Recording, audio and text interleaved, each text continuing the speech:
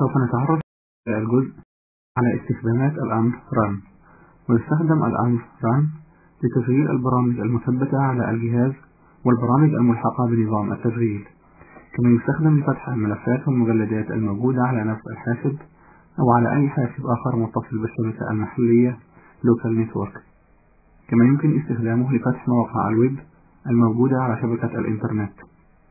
وللوصول إلى الأمر run نفتح القائمة start ونختار run، فيتم فتح المربع الحواري run، فنلاحظ ظهور آخر عنصر تم فتحه باستخدام الأمر run داخل الخانة open. وبالضغط على مفتاح السهم يمين هذه الخانة نلاحظ ظهور قائمة بالعناصر التي تم فتحها سابقا باستخدام هذا الأمر.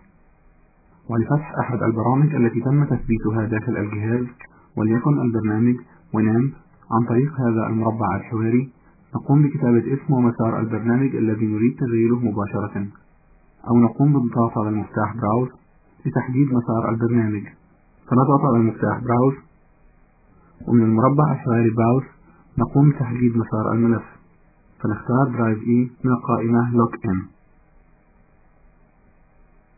ثم نفتح المجلد بروجرامز ثم المجلد نامب ونختار الملف التنفيذي executable file الذي يقوم بفتح البرنامج وهو الملف ونامب.exe، ثم نضغط open فيظهر مسار واسم الملف التنفيذي داخل الخانة open، فنضغط على المفتاح OK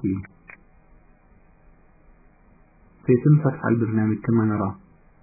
والآن نقوم بإغلاق هذا البرنامج وفتح المربع الحواري run مرة أخرى. ويمكننا فتح أحد البرامج الملحقة داخل نظام التشغيل عن طريق إدخال اسم الملف التنفيذي الخاص بهذا البرنامج مباشرة داخل هذه الخانة، حيث لا يلزم كتابة مسار هذا الملف. فمثلا لتشغيل الآلة الحاسبة كالكوليتر نقوم بإدخال اسم الملف التنفيذي لهذا البرنامج وهو كالك، ثم نضغط OK فيتم فتح الآلة الحاسبة كما نرى. كما ذكرنا سابقا أنه يمكننا فتح المجلدات عن طريق استخدام الأمر run، فلفتح المجلد كارز الموجود داخل المجلد فوتوز والموجود داخل الدرايف E نقوم بإدخال اسم ومسار المجلد كالتالي،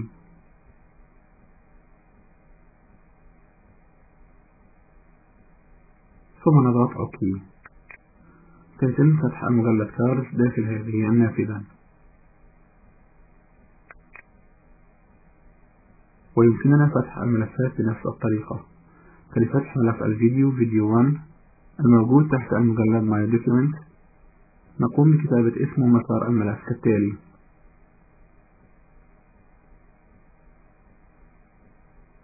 ثم نضغط OK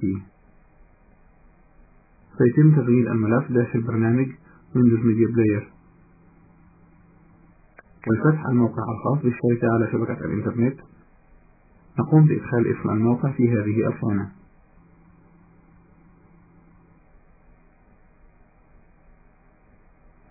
ثم نضغط على المفتاح OK